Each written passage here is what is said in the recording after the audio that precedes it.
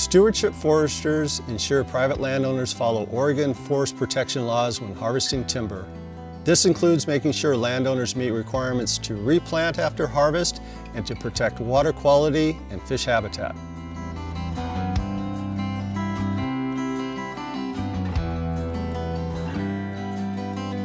Hi, my name is John Krause, Stewardship Forester with the Oregon Department of Forestry in Columbia City, Oregon. I've been working as a Stewardship Forester for 30 years and have 36 years of experience working in the forest sector. One of the best parts of my job is working in the forest. A typical day starts in the office, followed by a trip into the woods. I visit active logging operations and inspect others that are still being planned. To excel at this job, you need good communication and organizational skills. I meet loggers and landowners before a timber harvest, so everyone has a full understanding of how to comply with state law.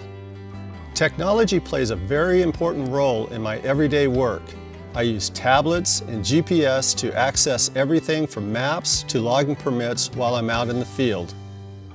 I got involved in forestry because I've always enjoyed being outdoors.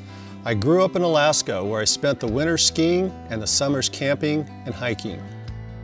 To become a Stewardship Forester, you'll need a bachelor's degree in forestry. I graduated from Washington State University with a bachelor's degree in forest management. My advice to someone considering a career in forestry is this: contact your local Oregon Department of Forestry office and ask to go out in the field with a forester. I've hosted many ride-alongs in my career and really enjoy the opportunity to share what it's like to work as a forester. I'm John Krause, Stewardship Forester. Find your path. It just might lead to a rewarding forest career.